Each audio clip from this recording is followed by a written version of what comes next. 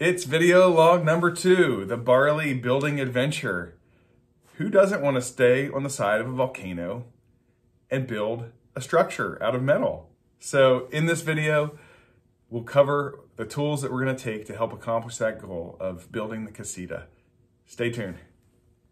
For my background as a craftsman, I think in terms of the tools that I have at hand and being unsure of what tools I can get in Costa Rica, I thought that I'd take some of my essential building tools given the nature of the work.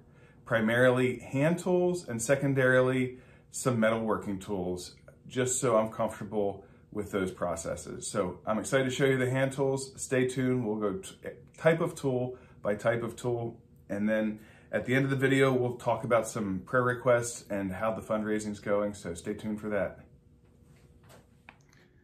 So I've laid out all my tools on this table that I'm going to take, and I can kind of explain them one by one. Over here in this corner, we have sort of the knives, putty knives, 5-way, utility knife, and chisel. A lot of these tool selections are based on my time as a carpenter, tools that I would have had in my tool belt, and some additional ones. Got a vice grip, a cross dike. This is a very popular, helpful tool because it works similar to a cat's paw and it pivots. Needle nose pliers, I'm not sure if I'm gonna take this one or not. It's sort of iffy, but it's always handy to have a needle nose. Another pliers. So these are sort of the gripping tools and the cutting tools right here.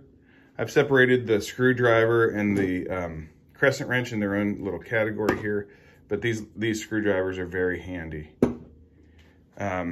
As far as hitting and hammering, I've got the classic S-wing hammer.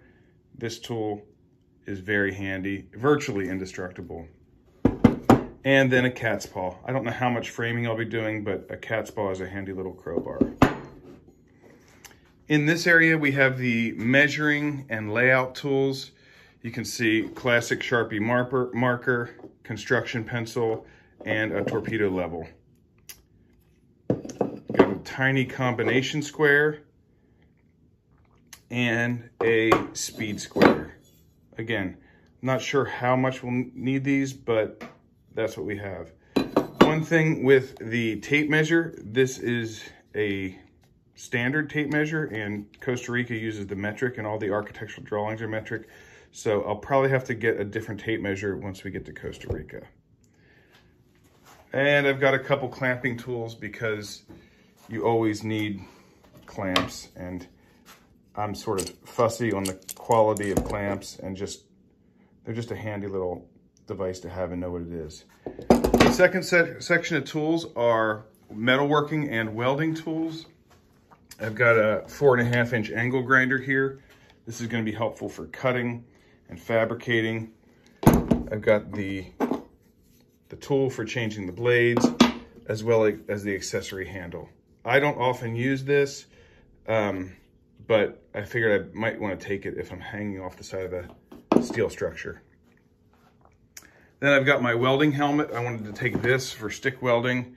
This has the auto darkening feature, which can be nice for stick welding.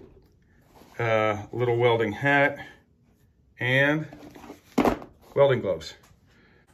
That was a very quick recap of the hand tools and metalworking tools I plan on taking to Costa Rica.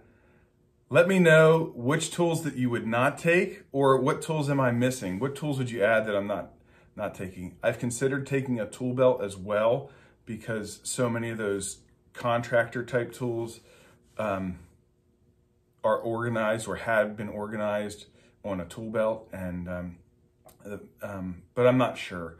I go back and forth with whether to wear a tool belt or not, framing houses and all of that. So let me know your thoughts. As always, with all of these videos, it helps to like, comment, and subscribe.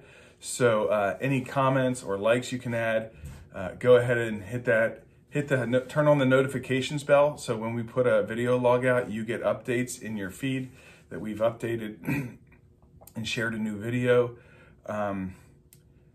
As to the next steps between now and when we leave, For prayer requests, please keep our family in your prayers for just logistics and safety of travel, wisdom on what to pack, things of that nature.